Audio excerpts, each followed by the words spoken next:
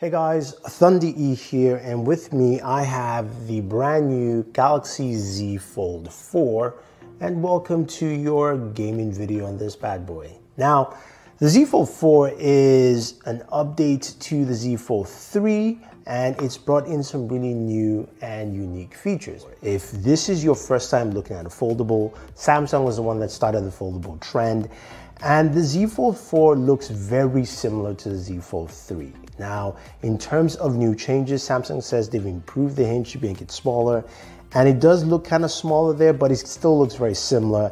And the cover display is also slightly wider. It's all in millimeters. I could give you the numbers. Now, the cover display is 6.2 inches, but when you open it up, you do get, of course, the main display, which is 7.6 inches and does feel a little wider when using the game. It doesn't feel as cramped, so when I'm moving around on screen while I'm gaming, that feels really smooth. Now, that display is 120 Hertz. Of course, you've got adaptive refresh rate on there, so allowing you to go from, of course, 1 Hertz to 120 and take full advantage of that while gaming. This device is powered by the brand new Snapdragon 8 Plus Gen 1. Now, we've seen this in other devices, and Snapdragon has really done a lot to improve on this piece of hardware, which is great to see it in the Fold because I thought maybe Samsung might not put it in this device. It's something that, hey, they might just skip. But hey, they said, look, we're gonna put it here because we want some performance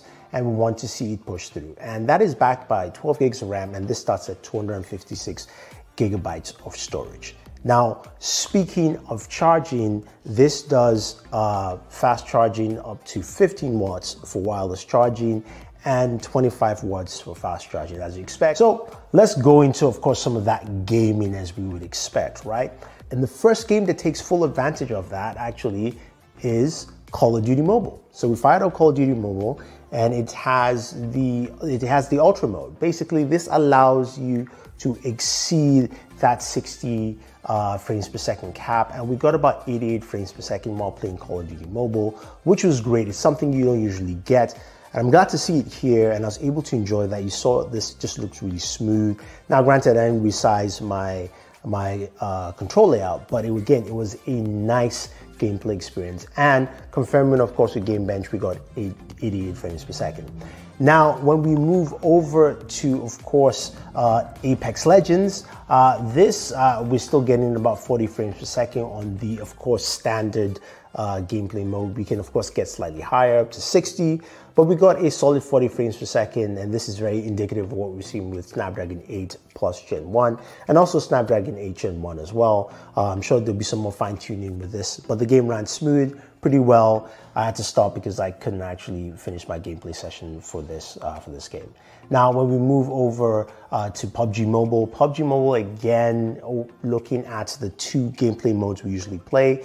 Ultra HD Ultra, we got a solid 40 frames per second, and game played well and pretty smooth. And then when we played on Smooth Extreme, we got a solid 60 frames per second there as well. So which means, again, the games you like to play, you're going to get that kind of performance. Going over to Genshin Impact, this is a game, of course, that we know is poorly optimized, and we've seen different readings, and of course, the Snapdragon 8 Plus Gen 1 does a better job on this. Now, in about 25 minutes of gameplay, we got about 45 frames per second. For the first 10 minutes of gameplay, we got about 55 to 58 frames per second. So it's still stat high, but this is where we decided to do our temperature checks. Now, while gaming, playing Genshin Impact, we're getting temperatures up to 110 degrees on the backside close to the camera, while we're getting about 105 degrees on screen. So that was running rather hot. And again, Samsung used to lead the area in cooling, and I am quite disappointed here because honestly, the OnePlus 10T did a much better job in cooling its device at temperatures lower than 110. I think it was about 106 or so compared to this. Now, while we're playing the other games I mentioned earlier, we're getting temperatures between 95 to 99 degrees. So again, Genshin, of course, is something that pushes it, but we're not really happy with the cooling we're seeing right here. So when you have a device like the Galaxy Z Fold 4, you've got a huge, massive real estate for you to do a lot of gaming on, right? Which is pretty cool, but can you do more things than game at the same time? Now you've got different options here. You've got the ability to actually open up your games as a pop-up, so you can actually use your screen to do something else. Now, of course, this will be more beneficial if you're using, say, a Bluetooth controller to game. That will make the most amount of sense. Or you can also do split screen as well. So I can open up Twitter and have PUBG playing. But again, you're gonna either have to use a Bluetooth controller or you can resize it. But that gives you the opportunity to have multiple things going on at the same time. The one thing we'll note that the split screen is split from left to right, not top to bottom. So you will have to slide the slider either way to actually expand or decrease the screen size for what you're trying to do. Now, of course, the feature is still there to switch over to cover display. You can game on the cover display, and some games will allow you to actually start within the main display and switch over to the cover display, which is nice. So games like PUBG will do that, and I believe Genshin Impact also does that. Not every game supports that feature, but it's something there. And the cover display feels a bit more comfortable this time around, so that's actually pretty good. Now the Z Fold 4 comes with stereo speakers, and these are two bottom firing speakers on either side, which is great, which means they're definitely louder. So let's go ahead and listen to some gameplay clips. Round 1, beginning the countdown.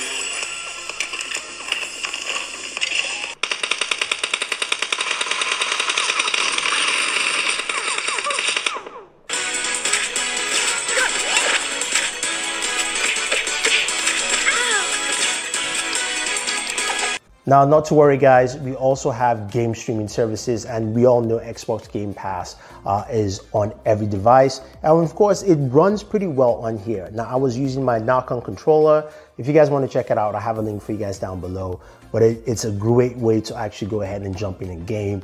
And this works really well, as you would expect. So if you're just thinking about game streaming services, Xbox Game Pass works well.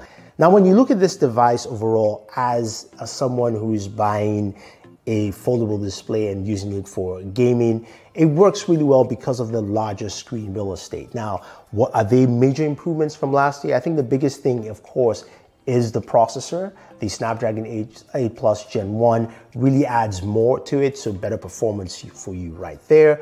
I like the slightly bigger screen size. It doesn't show as much, but it feels much bigger when you're holding it to play. And I think that really bodes well for this device. Now, is it something you should jump to buy from last year specifically for this? I don't think so. I think if you have a Z Fold 3 compared to Z Fold 4, you're not going to feel that much of a difference. I do like the device, but I think there's just not much there to actually consider. Now, if you definitely want to pick it up, you can use Samsung's trade-in offers, which offers some really good deals. And if you have a Z Fold 3, you probably get it for about $700, which is a good deal if you want to upgrade to the latest version. But that being said, guys, that is all, folks. That is the Z Fold 4 gaming. Do you like what you see? Do you think it's a huge improvement, or do you think it's just rather small? Leave your thoughts down below. Don't forget to like, share, subscribe, and always enjoy your entertainment.